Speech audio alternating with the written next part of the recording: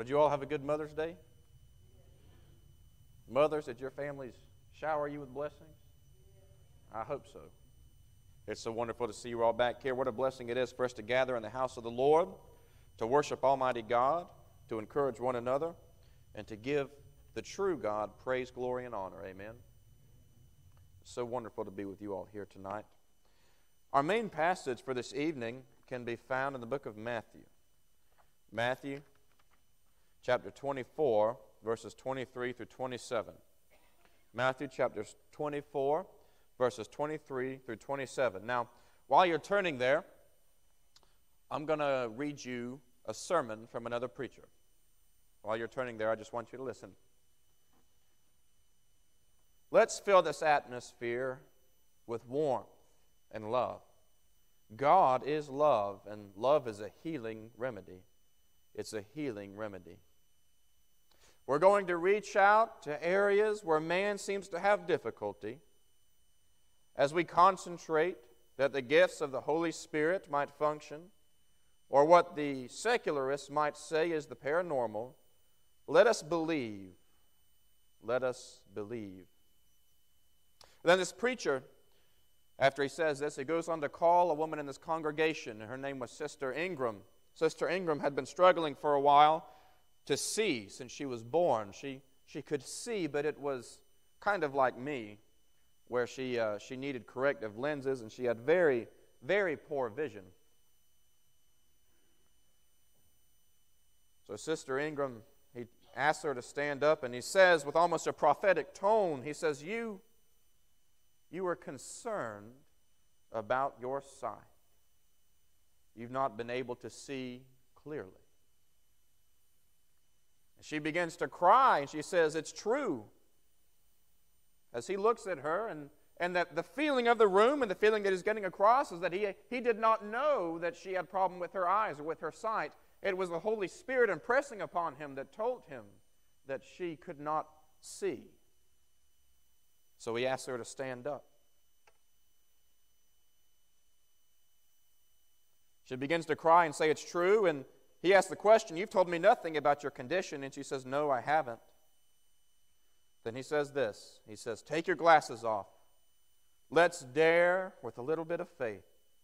We've seen some of our sisters here totally blind from childhood and healed. And then he looks at her in the back,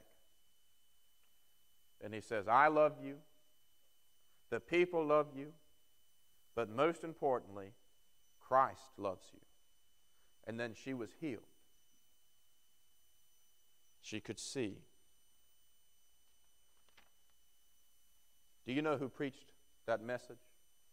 Whose sermon that was from? Jim Jones. How many of you have heard of Jim Jones?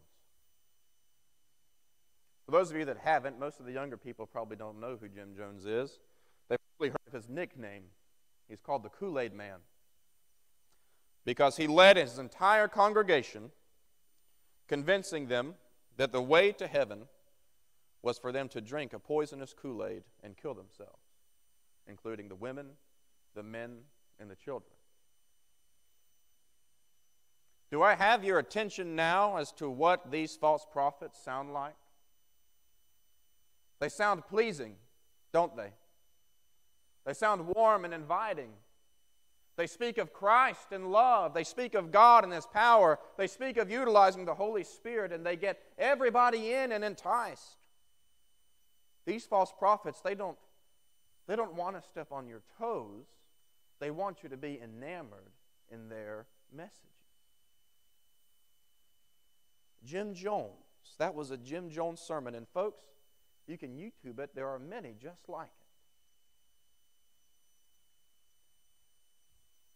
Do I have your attention now as to what these false prophets sound like? Now, keeping that in mind, are we awake in here? Keeping that in mind, I invite you to please stand if you're able in reverence of the reading of God's Word.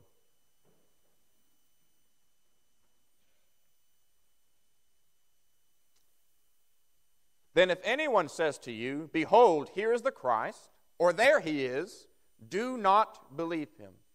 For false Christs and false prophets will arise and will show great signs and wonders, so as to mislead, if possible, even the elect. Behold, I have told you in advance. So if they say to you, behold, he is in the wilderness, do not go out. Or behold, he is in the inner rooms, do not believe them. For just as the lightning comes from the east and flashes even to the west, so will the coming of the Son of Man be. Wherever the corpse is, there the vultures will gather. Let us pray. Dear gracious and heavenly Father, Lord, we thank you so much for putting it on these people's hearts to gather them here tonight, to be obedient and to your word that commands us to gather. Lord, I pray that your Holy Spirit that is inside all of your believers would move us into a correct interpretation of this passage. Father, I pray that as you lead us through here tonight, that our hearts and our minds would be receptive, would be open. Father, that our hearts and our minds would be obedient and subject to your word. Lord, we thank you so much for the forgiveness of sins. We thank you so much for true preachers that you have instituted on this world. And God, I pray that you would lead your children to them. Lord, we love and praise you. I pray that you would forgive me of my sins, God, and Lord, that I pray that I would step out of the way and that you would make your message known.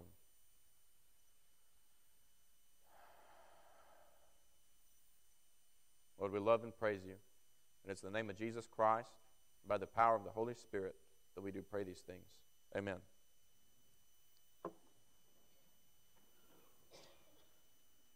So what's going on in this passage? Well, Jesus is teaching.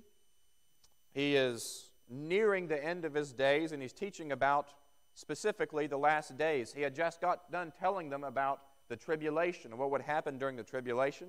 And what he said was that during the tribulation, when we get up to this point, he's talking about it, that there will be false prophets that arise. And now I want you to pay attention to what I'm about to say, because it's imperative that you understand this. False prophets and false teachers will be able to do miracles. Do you understand? There is the supernatural world. We don't have to, I'm almost afraid that as Southern Baptists, we have neglected to talk about the Holy Spirit. We have neglected to talk about the supernatural world because it makes us feel a little uncomfortable. But the unfortunate part of that is that if we don't talk about it, somebody else will. If we don't teach our kids what the supernatural world is, if we don't teach them what the Holy Spirit is, some other church, some other denomination, some other false prophet like Jim Jones will. Let me ask you something. Now, we can look back on who he was and what he did, but genuinely ask yourself, if you were in that congregation and you witnessed the miracle for yourself and you listened to the message that he preached, would you not at least be inclined towards his preaching? Would you not at least be inclined to listen? If you knew nothing about the Holy Spirit and then you're sitting in the midst of a congregation where he claims that the Holy Spirit is performing a miracle, somebody who was blind can now see, would you not be enamored by that? I know I would. Fortunately, I've had some wonderful, godly people in my life who have taught me about the Holy Spirit. Folks, there is the supernatural world, but listen to me. Not everything that is supernatural is of the Spirit of God. Not everything that is supernatural is of the Spirit of God. There are recorded miracles in Islam. There are recorded miracles in Buddhism. There are recorded miracles in Mormonism. There are recorded miracles in Hinduism. So if your faith is based on experience, specifically based on supernatural experience and emotionalism, then you may find that you will fall to any preacher or any speaker who comes and is able to flash you with a miracle. In fact, Jesus warns that is how many people are going to fall away in the last days. I encourage you, I implore you, do not heap yourselves after people who can effect miracles, but heap yourself after people who teach from the Word of God. Now, that is to say this. I do believe that God still does work miracles. Okay? I do believe that God still does work miracles. However, it is accordance to His will and His purpose, not my own. Furthermore, my faith is not in His miracles. My faith is in the gospel. Your faith should not be in miracles. Your faith should be in the gospel. I have had conversations with some people who genuinely believe that they are Christians, and yet they deny whole sections of the Bible because they claim that God Himself spoke to them and told them what was true apart from the Scripture, and nobody could tell them anything different because of the experience, the supernatural experience of God speaking to them. Folks, if God says something in your ear that is contradictory to His Word, it is not God. We must always, always, always come back to the Word. 1 John 4:1. It's not up there, so don't look for it. Beloved, do not believe every spirit, but test the spirits to see if they are from God. It is not, I can't tell you how many times I have been shamed because I would not just accept a miracle that has happened or a prophetic word that was given to me. Everything that has been given to me or that I have seen, and unfortunately, by poor experience, I have tested against God's Word. There's a false church in Troy, Alabama, and there's a pastor up there, and I believe I've spoken to you all about this previously, but he claims to have the gift of healing. He claims to have the gift of healing. I don't think he's there anymore. He moved down to Florida. But anyway, he would get up there, and he would do something like this. And his congregation had hundreds of people out there, and he would go, God is telling me that somebody in here has some kind of stomach problem or some kind of stomach ache. And then, of course, somebody would come forward and he would lay hands on them and claim that she was healed. First of all, that's a farce, because if you get 100 people in a room, somebody in there is going to have a stomach ache. Somebody in there is going to have a stomach ache. And I'm going to be talking about that church in a little bit more, because it's one of the churches that I warned my congregation, my previous congregation, against when I was there. But these false prophets, these false teachers, they will spread all over the earth, and they will be given abilities not by the Holy Spirit, but by unclean spirits to lead many astray, to cause confusion and division. But if anything happens in here that is supernatural and it causes confusion against the brothers and sisters, it is not of God, because our God is not a God of confusion. Whenever the Holy Spirit has been present in the churches, in the book of Acts and 1 Corinthians and 2 Corinthians, whenever the acts of the Holy Spirit were being dished out, so to speak, there was unity in the church. But in too many churches today, you walk inside and they claim to have all of these gifts and they're all doing these different things, and it's a circus. People jumping over pews, running up and down the aisle, falling on the floor and seizing. Let me tell you something. There is not 1 ounce of Scripture that suggests that the Holy Spirit will make you fall on the floor and seize. Not 1 ounce. I looked for it. You understand? I've had so many people tell me that they've been slain in the Spirit and that I need to get slain in the Spirit. And when I ask them to support it with Scripture, they really can't. In fact, when we look at Scripture, there's only 2 individuals that have ever been, quote-unquote, slain in the Spirit, and they didn't wake up. But there is not 1 iota of Scripture that suggests that the Holy Spirit will cause you to fall to the ground and convulse or cause you to lose your natural senses and functions. There's not 1 ounce of Scripture. However, when you go back and you read who Jesus healed, you find that there are, in fact, demons who will cause you to convulse, who will cause you to fall down. It seems that whenever Jesus is present, whenever the Holy Spirit is present, you are actually steadied. So the evidence of the Holy Spirit in a church is not confusion. It's not a circus. It's not people falling down. The evidence of the Holy Spirit in the church is unity, and it is a collective steadiness standing on the Word of God. That is the evidence that the Holy Spirit is in a church. They will go all over the earth, and they will be given the ability to do signs and wonders. I implore you, I beg you, do not place your faith in signs and wonders. And then they will make these claims that we are to continue Christ's literal work of miracles. And you've probably heard of this doctrine before, that we're supposed to bring the kingdom of heaven down to earth. That was another doctrine that this church preached. Rather than the biblical teaching that things are going to get worse, when we read the Scriptures, we find that as we near the end days, that things will get worse, that there will be an evil and perverse generation, that people will not go after God, but they will heap after themselves teachers to soothe their own itching ears. People will fall away from the church. It will not get better. But what they teach is that you and I, by faith, are supposed to enact miracles so that we reach up into heaven and bring down heaven on earth and establish the heavenly kingdom on earth. If you ever hear that doctrine, there's a word for that, and it's called heresy. Because the kingdom of heaven is God's domain. It's not our authority. Do you understand?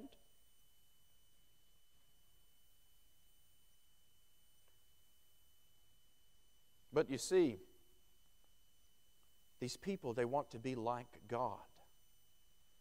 They want to be like God. The miracles, the ability to do all of these supernatural things, the ability to reach up into heaven and break it down to earth makes one like God. And what does this hearken back to? Except in the garden. What did Satan tempt Eve with? That you will be like God. If you eat of this fruit, you will not die, but indeed you will be like God, knowing good from evil. Christians, you and I, we cannot be like God. We can't even understand God. But by the power of the Holy Spirit, we are ushered into the likeness of Christ, you understand, whereby He will come and collect His bride. But the kingdom of heaven is not going to be established on earth until the first heaven and the first earth are destroyed. Look at Revelation chapter 21, verse 1. It says, "Then I saw a new heaven and a new earth, for the first heaven and the first earth passed away, and there is no longer any sea. This world and everything that is in it, all the monuments that man has built, all the mountains and the valleys, all the oceans and the rivers, will be gone." All of it. Again, in 2 Peter chapter 3, verses 10 through 12, it says this. 2 Peter chapter 3, verses 10 through 12. "But the day of the Lord will come like a thief, in which the heavens will pass away with a roar, and the elements will be destroyed with intense heat, and the earth and its works will be burned up. Since all these things are to be destroyed in this way, what sort of people ought you to be in holy conduct and godliness, looking for and hastening the coming of the day of the Lord, because of which the heavens will be destroyed by burning, and the elements will melt with intense heat." What this is talking about is an utter destruction of everything. God's kingdom, the present heaven, is not ever going to come down to this present earth. Do you understand? And not only this, but even if it could, you wouldn't have the ability to do it. But heaven and earth will meet when the first heaven and the first earth have been destroyed, have passed away. And God will make all things new. It's kind of like having an old beat-up car, right? There's a theology that teaches that if you take that old beat-up car and you just polish it a little, replace the spark plugs and the oil filter and the air filter, well, there you go. You got a new car. Well, that's a problem, because you don't have a new car. I've got a truck that's back home in Valdosta. It's a 1990 with 210-something thousand miles on it.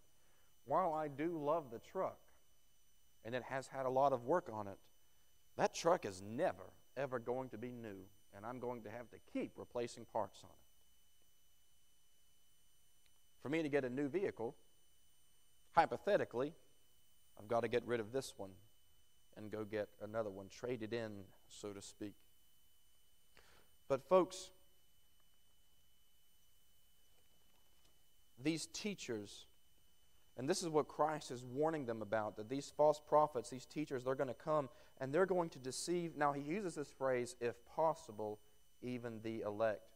But that phrase actually tells us that it's not possible for the elect to be misled. What he's saying is that the deceptions are going to be so great that if it was possible for the elect to be misled, they would be misled. Do you understand? Our faith is in the gospel, not in Jesus Christ. And Paul understood this when he wrote to the church in Corinth. In 1 Corinthians, he's writing to them, and he says, the Jews seek for a sign. In other words, they seek for miracles and wonders. The Greeks seek for wisdom. In other words, the Greeks yearn for knowledge and philosophy. But we preach Christ and Christ crucified. That and that alone is the basis of your faith. That's what it means to build on the rock.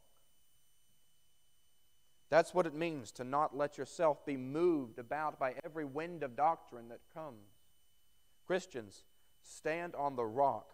So many other denominations, so many other religions can enact miracles. But only faith in Jesus Christ through His Word as revealed in the gospel is what saves. Now, talking about these deceivers, one of the greatest deceptions that I think is of our modern age, and I don't want to say it's a new one, but it is relatively modern. One of the greatest deceptions is that the belief in teaching that it is not in God's will for mankind to suffer and die. It's not in God's will for us to suffer. I have heard this teaching before.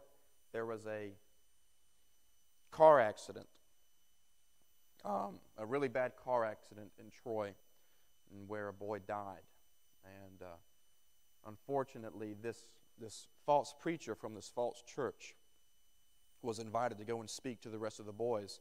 And he told them this so that they would have a positive view of God. But he told them, don't let anybody ever tell you that it was in God's will for that boy to die. Don't let anybody ever tell you that it was in God's will for that boy to die. In other words, what he's saying is that what happened to that boy happened outside of God's will. But while he may be trying to get them to have a positive view of God, actually what he has unfortunately done is expressed an incredibly weak God. God is sovereign over His creation. God is sovereign over His creation. Everything that has happened, that is happening, and will happen is the workmanship of His hands. Now, because of sin, listen to me, because of sin, this world is not heaven. That workmanship must include suffering. Now, the degree of suffering and its purpose is actually for two different purposes depending on which side of the cross that you're on. If you're on the side of the cross where you are not saved, where you have not accepted Jesus Christ as your Lord and Savior, God put suffering here so that you might be ushered towards the cross, so that you learn that this life is temporary. I tell you, that is probably one of the greatest things. COVID was awful, but perhaps one of the greatest things that came from that is people began to question their own mortality.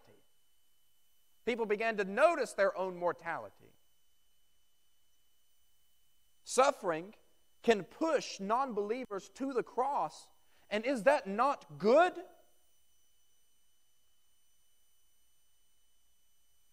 Now, if you are a believer, you're also not promised, you are also not promised a carefree life where you will never suffer. But you hear some of these teachers like Joel Osteen. Joel Osteen teaches that if you just have faith, that God just wants good for you, that you just got to name it and claim it, right? But listen to me. If God intends for His children to never suffer, to only know good and prosperity and health and wealth and happiness, then somebody better have told the disciples, because they missed out. Folks, none of them were ever rich, and all of them died horrific deaths. All of them. They were martyred for their faith. And they didn't seek to be rescued from it. All except for one, John the Apostle, who was exiled to the island of Patmos so that the Lord could deliver him the final book of our Bible, the book of Revelation. And he did die there. There's an early Christian martyr by the name of Ignatius. Now, let me tell you what happened to him. Ignatius was about to be eaten alive by lions. The Romans had gotten him. They were going to kill him and persecute him. And this is the way they were going to do it. It was fairly barbaric, but it was entertainment for the people, you understand. Ignatius was a Christian, and the Christians were getting blamed for all sorts of things. They were getting blamed for city fires that they didn't even start. So they started rounding up Christians. And, Ignatius had heard of a plot by one of the nearby churches to come in there and rescue him, to break him out, so to speak. But Ignatius wrote that church a letter, and he pleaded with them to not rescue him. He said he could think of no greater honor for the Lord than to die for Jesus. But you see, that was the heart and mind of the early Christians. The majority of Christians today won't even honor him by gathering. Back then, they gathered under the threat of death. Today, Christians don't gather if they are tired.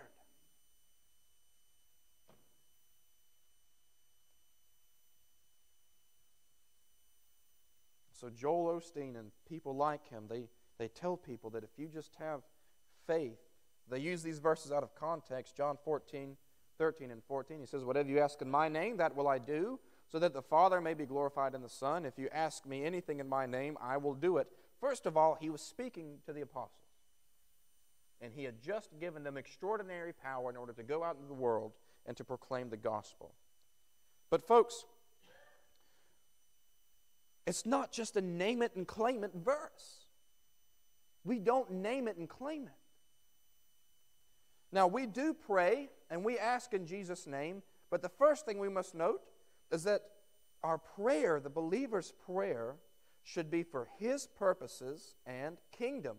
1 John chapter 5, verse 14 says this. 1 John chapter 5, verse 14, this is the confidence which we have before Him, that if we ask anything, what's the next four words? According to His will, He hears us. That if we ask anything according to His will, He hears us. The believer's prayer should be for His purposes and kingdom. Number two, the believer's prayer should be based on God's merit and not our own merit or worth. In Philippians chapter 2, verse 13, it says this, "For it is God who is at work in you, both to will and to work for His good pleasure." Now, I'm sure y'all have heard this because I've heard it time and time again. If you've been praying for some kind of miracle to happen in your life, and it hasn't happened, maybe it's because you haven't done enough for God. Maybe it's because you haven't done enough good works. A lot of these prosperity gospel preachers, they'll say, well, you know how God's miracles work? The more money that you donate to my ministry, the greater the chance that God will answer your prayer. Or they say, if you've been sinning too much, God is separated from you, and He's not hearing your prayers. Maybe that's why your prayers are not getting answered. But folks, our prayers are not based on what we do or what we think. But our prayers are answered based solely on God's merit. When Jesus Christ came to this world and He suffered and died on the cross, He tore the veil. The veil that separated God from people was torn, and the Bible describes it as being torn from top to bottom. Do you know why it was torn in that way? Because it was so tall that no man could have gone up there and ripped the cloth. The fact that it was torn from top to bottom signifies a supernatural tearing, a tearing by the Holy Spirit, whereby God is now with His children. God is now in the world. You are the temple of God. The temple of God is not a place anymore. You are the temple. God is with you always. And while you certainly should repent of your sins and turn away from your sins and listen to the conviction of the Holy Spirit, Jesus Christ paid the price so that you can have eternal communion with God. Do you understand?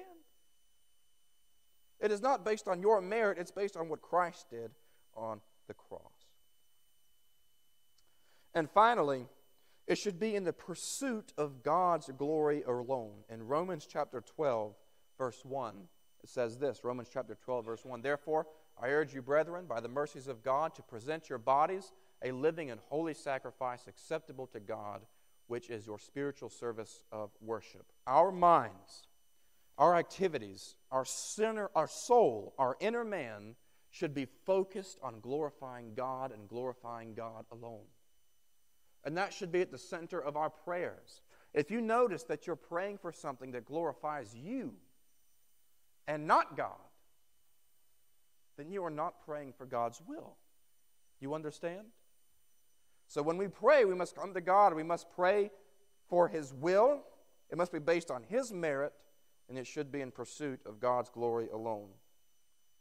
In other words, all the things that we should be doing, we should be seeking God's will. Now, this pastor that I've been talking about, his name is Lewis Johnson of the Vine in Troy, Alabama. And this is what he said. He said that he hates it. This is word for word, by the way. He hates it when somebody prays, "God, if it be in your will, let this person be healed." And the reason why he hates that is because he claims that that is a very weak prayer and that God is not going to listen to a weak prayer. In other words, if I want somebody to be healed, I don't ask if it's in God's will. I declare it to be God's will. I name it and I claim it in that person's life. I say a very strong prayer so that person can be healed. If that person's not healed, it's not... And in other words, what he's saying is that if that person's not healed, it's not anything to do with God, but it's because of my own lack of faith.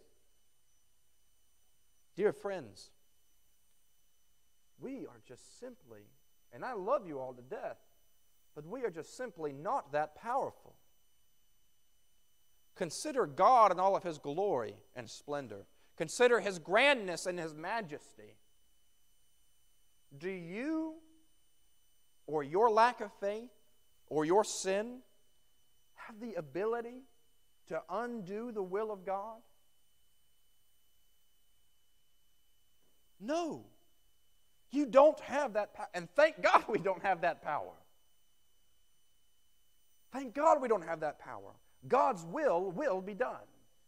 Now, when we pray for somebody, if it is in God's will for that person to be healed, that person will be healed. But if it's not in God's will for that person to be healed, that person won't be healed. It is all the glory and all the power to God. It is not of us. It is only for us to marvel at His splendor and His mercy and His majesty. That is what we do.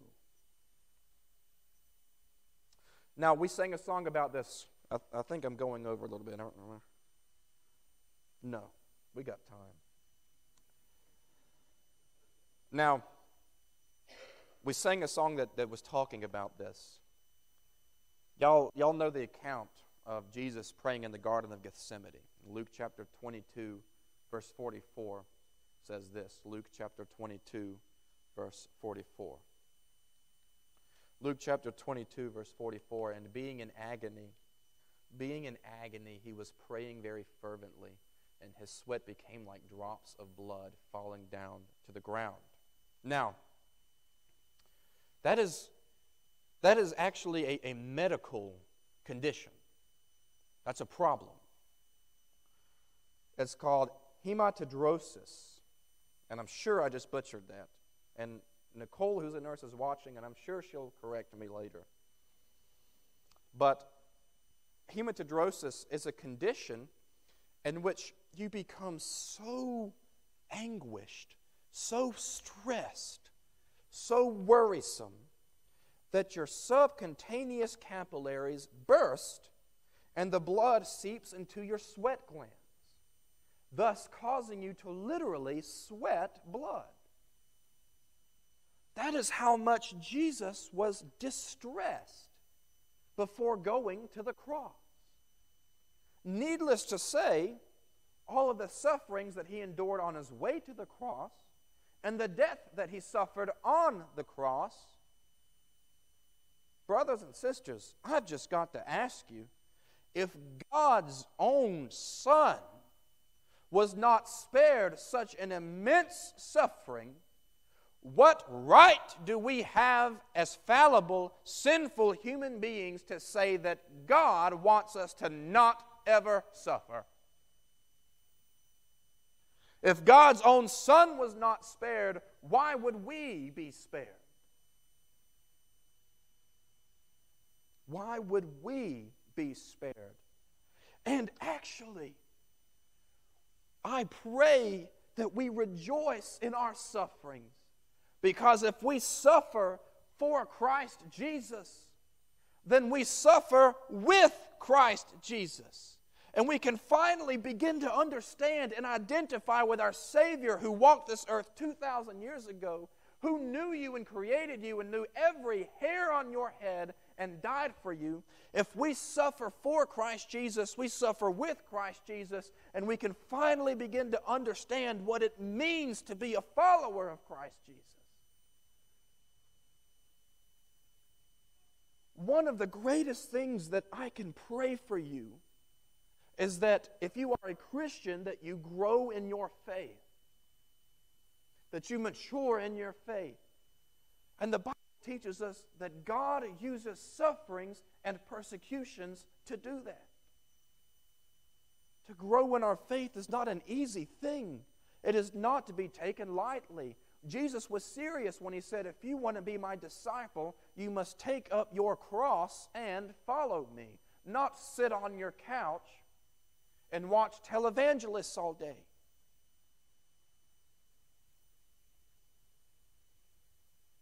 So the next time that you feel the urge of the Holy Spirit to go share the gospel with somebody, and then some twinge of fear comes upon you and says, well, what if this person doesn't like me for it?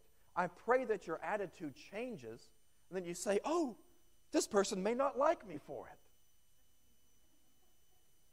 I may get the opportunity to suffer with Christ if I go share the gospel with this person. And so either the person comes to Christ, and it is successful, or they hate you for it, and it is still successful as long as Christ Jesus is proclaimed. Brothers and sisters, let it be known that God is in control. Proverbs chapter 19, verse 21 says this, many are the plans in the mind of the man, but it is the purpose of the Lord that will stand. Proverbs 16, verse 9, the heart of man plans his ways, but the Lord establishes his steps. I can think of no greater comfort for you than for you to come to the understanding tonight that God is in absolute control of his creation. And that we haven't messed anything up. We don't have that power. Everything that is coming to fruition is just as God has ordained it from the beginning. Now, I'm sure that I can get a lot of people who will discuss it with me, the similarities and the battle between God's sovereignty and man's free will. That's not where we're going to start with tonight. I don't understand it. I don't understand it totally. But I can tell you this, that the Bible teaches that we are creatures of free will and that God is in absolute control. And I can think of no greater comfort for you than for you to leave from this place and understanding that. Brothers and sisters, my prayer for you is that you will not do what I did. When I was younger, when I was immature in my faith and unguided, I accepted pretty much anything that had the label of Christianity, no matter how absurd it was. I'm sure y'all have seen some of these buildings around here that have a hand psychic sign up there and it says Christian palm reader. I probably would have accepted that if I came across it. My prayer for you is that if you haven't been doing so, that from this point forward, that whenever you hear some kind of new teaching or doctrine, or if you ever experience some kind of miracle or supernatural event, that you will take that and draw it out in the light of God's Word and see if it measures up to what it teaches. Don't accept everything, brothers and sisters. Also, if you have never accepted Jesus Christ as your Lord and Savior, I'm going to invite my brother Cole to come back up here to get ready. If you have never accepted Jesus Christ as your Lord and Savior,